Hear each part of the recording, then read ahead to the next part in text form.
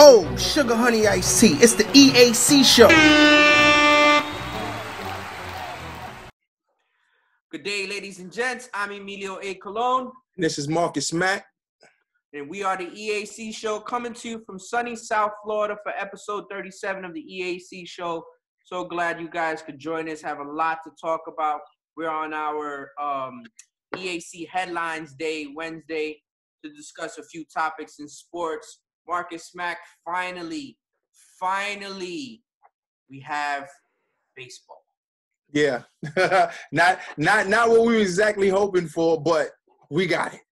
We definitely got something. Some baseball. I don't care that I don't know how to pronounce now one of these guys' names if they're not from the United States or from Cuba or from the Dominican Republic or Puerto Rico or whatever. We got universal. We got the universal scream out.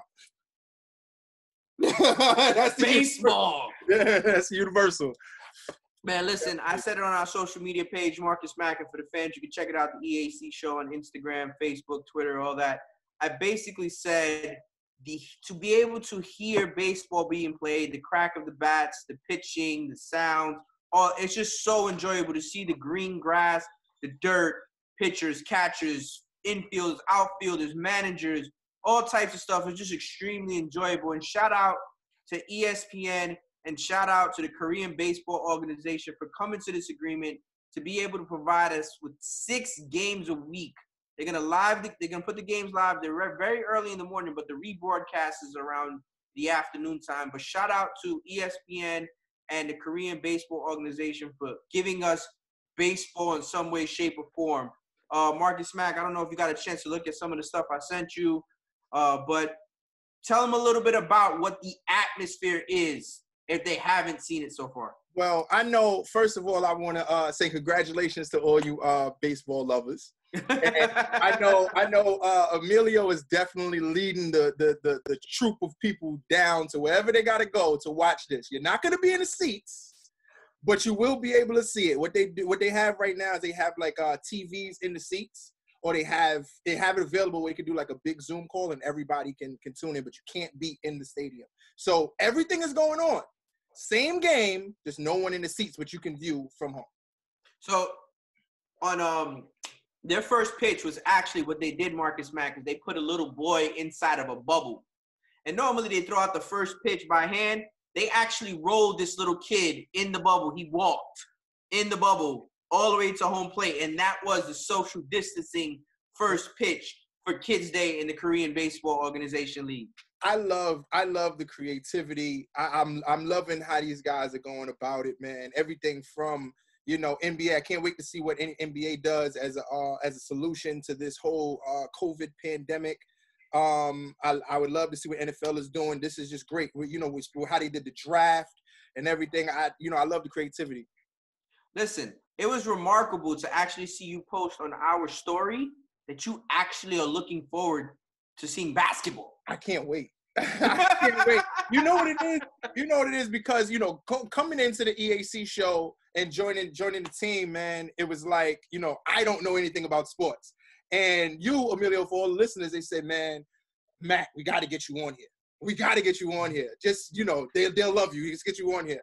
And the more I'm part of the show now is the more sports I'm watching. Just so happen now, can't really watch as much. Listen, for you guys that don't follow and just tuning in for the first time and hearing myself and Marcus Mack speak, Marcus Mack is being educated to the finest when it comes to sports. The pre-production meeting was literally better than the actual show that we're probably going to put together because he was so excited about the topics and speaking about stuff. And I guarantee you 36 episodes ago, he couldn't tell who Kevin Durant was and only knew him because he played for the Brooklyn Nets. Well, yeah. And he tore his Achilles. Yeah, you remember when we was doing a pre-show, and I was like, wait, what's the guy with the messed up heel? He just went to Brooklyn. Oh yeah, Kevin Durant. That's the only reason why I know him. Marcus Mack didn't even know who Kevin Durant was episode 1. So we're definitely making progress. But I'm so happy baseball's back. It was very enjoyable. I watched both replays. I did not watch them live because they come on really, really early in the morning.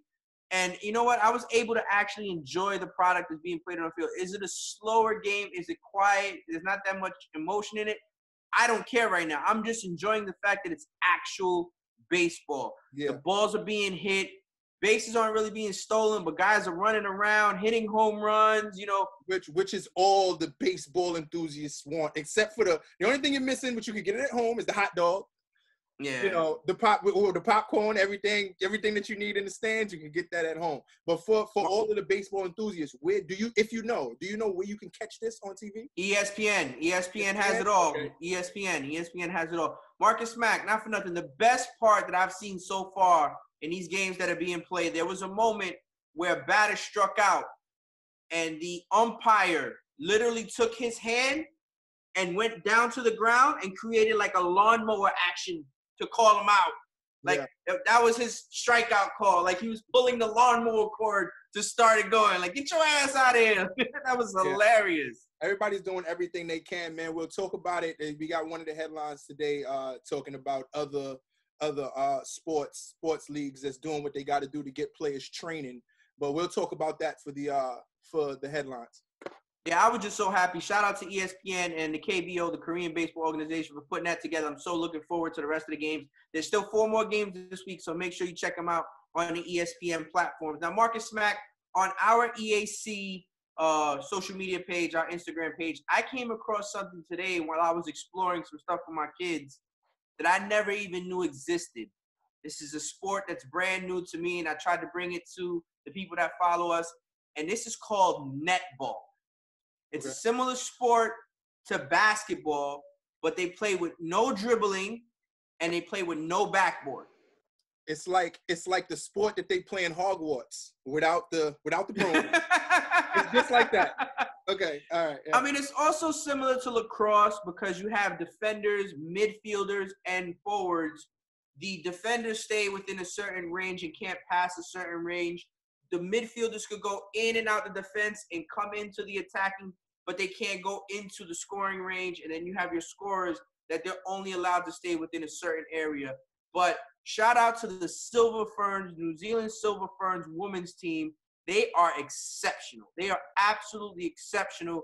A really, really good team. Marcus Mack, I know you have a little bit of information. We did some pre-production stuff before the show started. Explain to them how good this women's team is. Okay, extremely good. Okay, so let me check out the numbers first, right? And I'm gonna make a point after I state these numbers. So the men's, which is do I even have the name of the men's team? No, I don't. They're called the New Zealand men's team, the New Zealand men's netball team. Okay, so the New Zealand men's team, they beat the Silver Ferns, which is the women's team. But look at the numbers here, right? So the women's head. Their head shooter, she made 22 shots out of 23, and their other top shooter made 12 out of 16. So the men's head shooter, which was, you know, he's supposedly the person in the whole league who dominates the circle, which the circle is right by the net. For those of you that don't know, this is a miracle. Marcus Mack is speaking about sports. Right. Right. So the men's, their top shooter, they finished at 48 shots out of 52 shots. Now, the reason why I'm making that, obviously the men made more than the women. They beat them. But if you look at the ratio of shots, look at the talent. Now, this goes back to what we was talking about with the women's soccer. And as far as them getting paid substantially, you understand what I'm saying? They deserve the same amount, not the same amount, but the same percentage as the men are getting, because they're putting up top quality performance. Why not? I mean, I was so enthused and so excited watching this sport. I watched like 3 Silver Fern games back to back. I saw a couple highlights. I saw them beat the crap out of Zimbabwe. I saw them go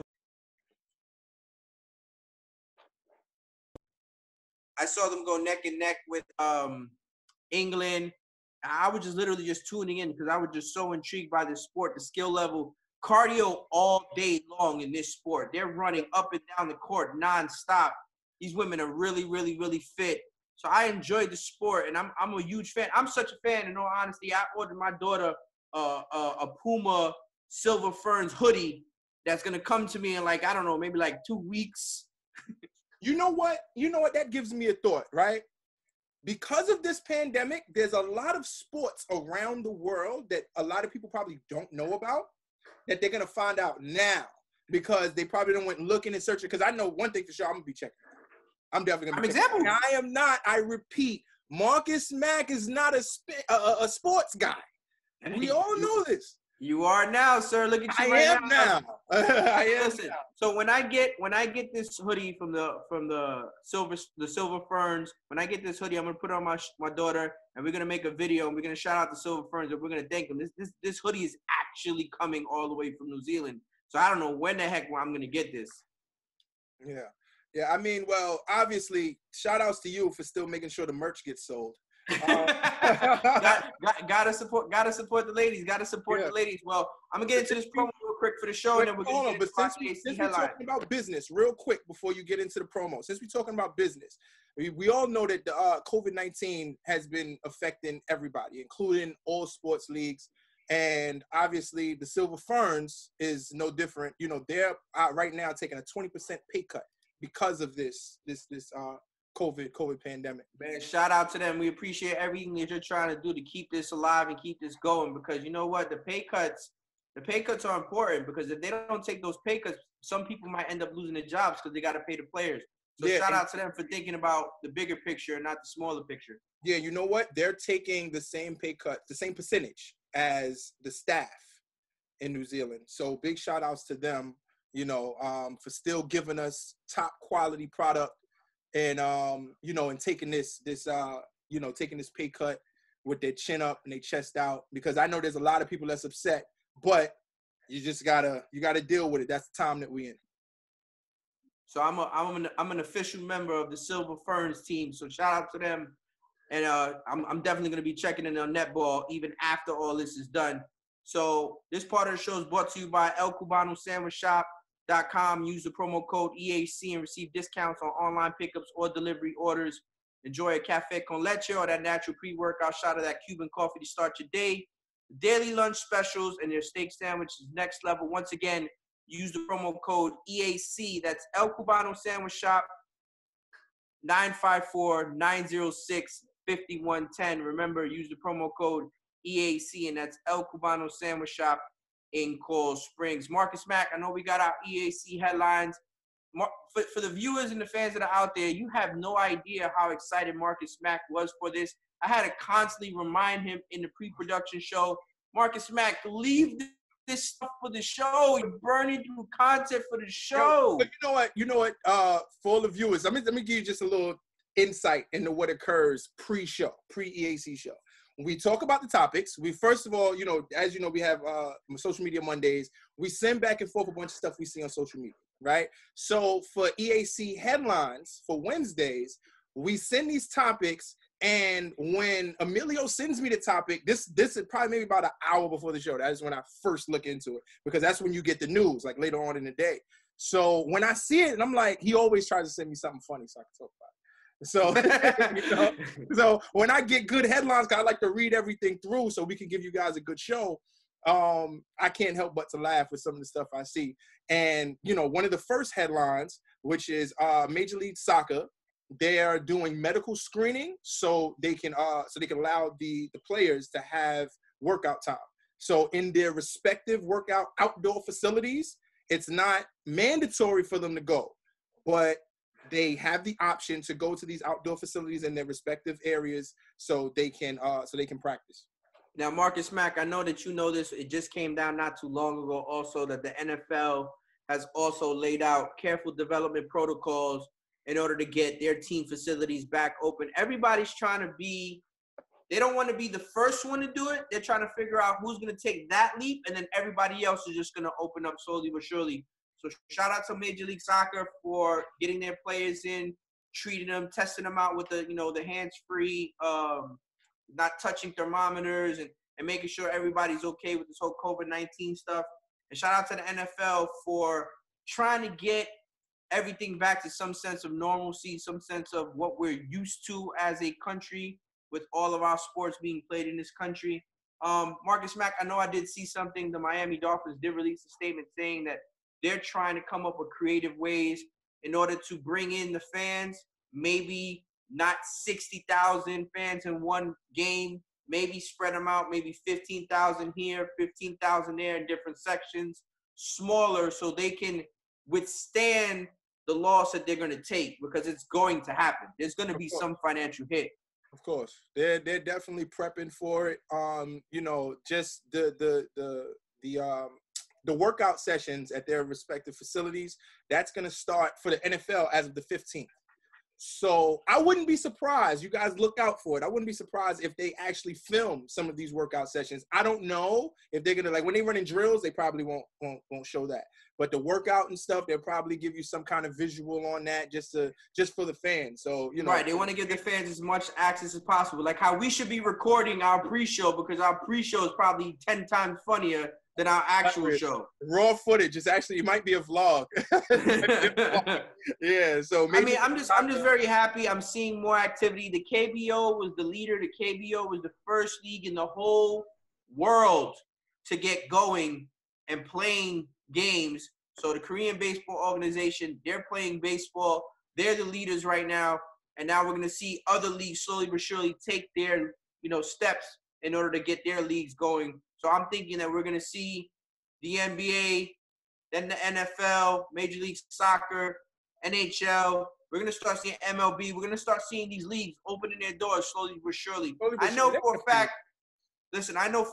I got some information about the MLB.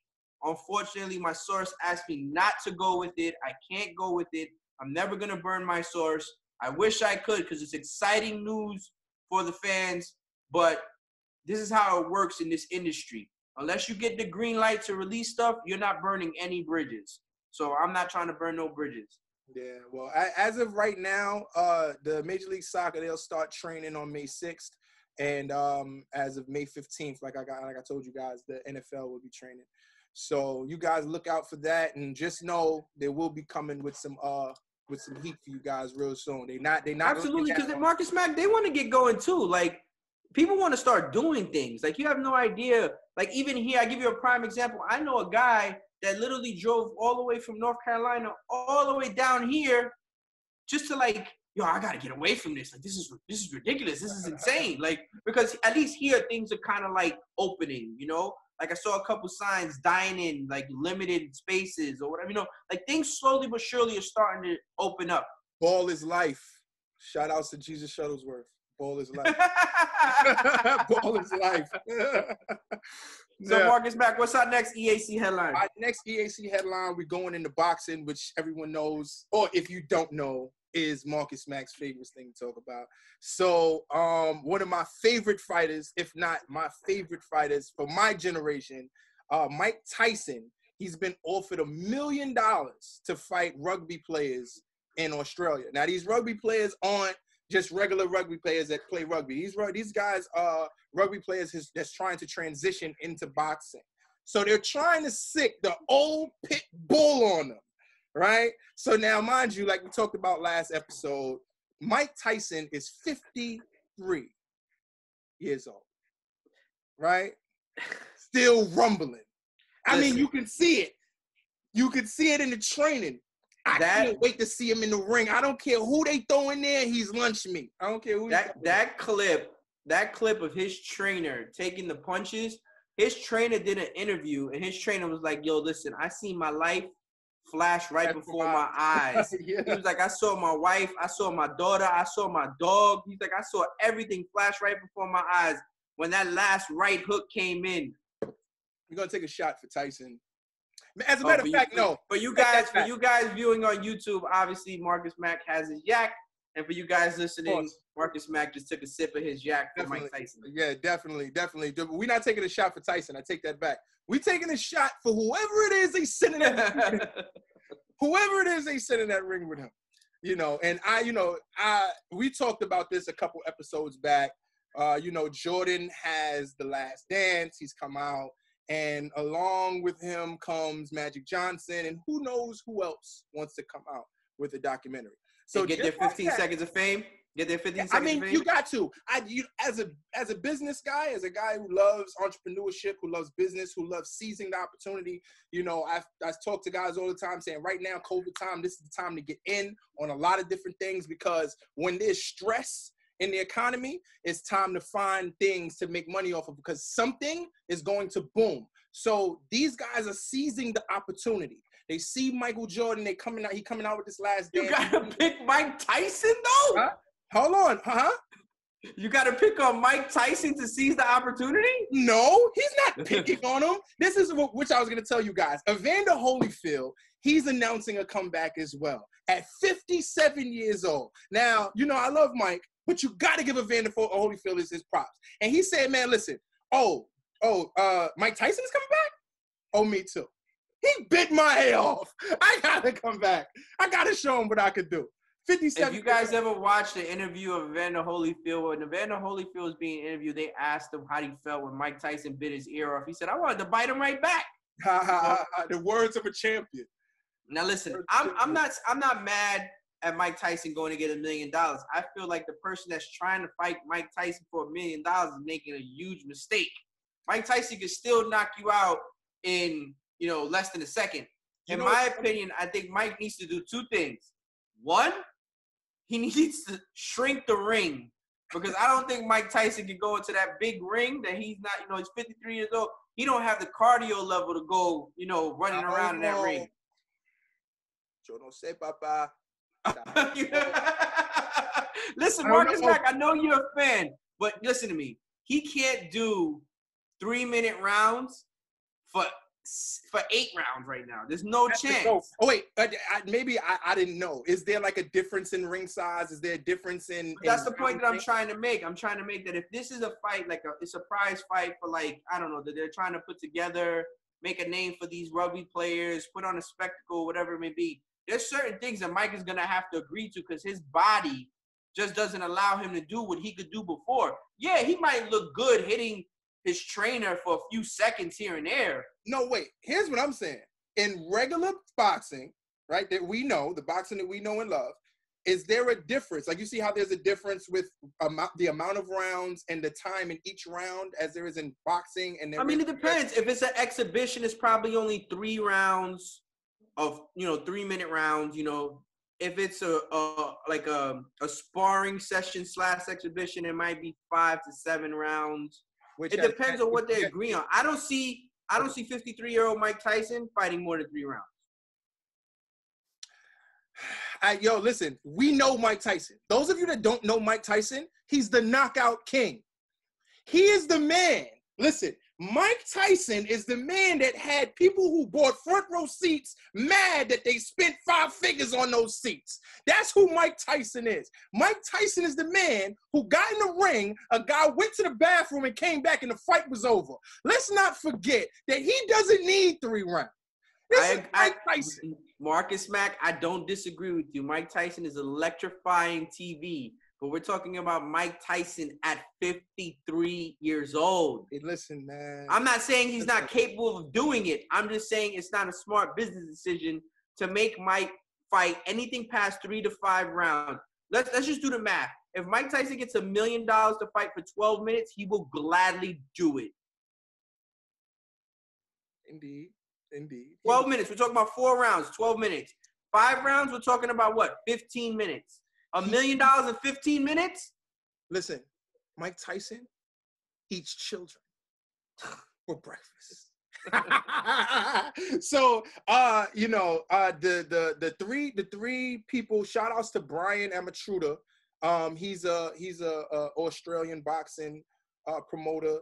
I don't know if he's gonna fight all 3 of these people, but I could guarantee if he fights one and it goes well as far as producing numbers, that they'll line up everybody else, whether he wins or loses. So the 3 people that they're looking at that might be potential opponents would be Barry Hall, Paul Gallen, and Sonny Williams. So Sonny Bill Williams. So the Evander Holyfield, that comeback in those matches, nobody knows as yet, but I can guarantee you I'm going to keep looking into this. And when they have those opponents ready, I'm going to let you guys know. No, listen, let me explain something to you. Evander Holyfield saw Mike Tyson training and was like, yo, this guy's up to something. And then it gets released that some rugby guys want to fight Mike Tyson for $1 million. And Evander Holyfield was like, we're going to Australia. We're going to Australia. Right. He said, we're going to Australia. Yeah, take me on the first flight. Matter of fact, I'm going to go to New Zealand and I'm going to get a Silver Ferns hoodie for Emilio on the EAC show. That's what he said. I'm quite sure they're going to have to do some kind of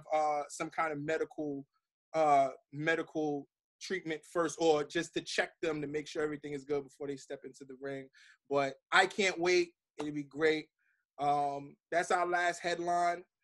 My name. I told you the pre-show was gonna be better than that. My name is Marcus Mack. I'm going to find out what's good. Listen, because I have to be there. I don't care how they be there. I don't care if they do me like how they doing in Korea with everybody in the seats and in the little TV screen on the Zoom. Whatever it is, I'm tuned in. It's gonna be me and my yak. My name is Mack. Yeah, y'all keep it cool. Well, guys, this is going to conclude episode 37. Make sure you check out episode 38 of the EAC show. Click, like, subscribe, comment on YouTube and all social media platforms. We do appreciate the engagement, and we try to interact with the actual fans and the comments that they leave. We really do appreciate it. Check us out, episode 38. Tomorrow is the release of the NFL schedule. So we're actually going to have some football talk on episode 38 on Friday. Marcus Mack, I appreciate you. And we'll check you out episode 38. Oh, sugar honey iced tea. It's the EAC show.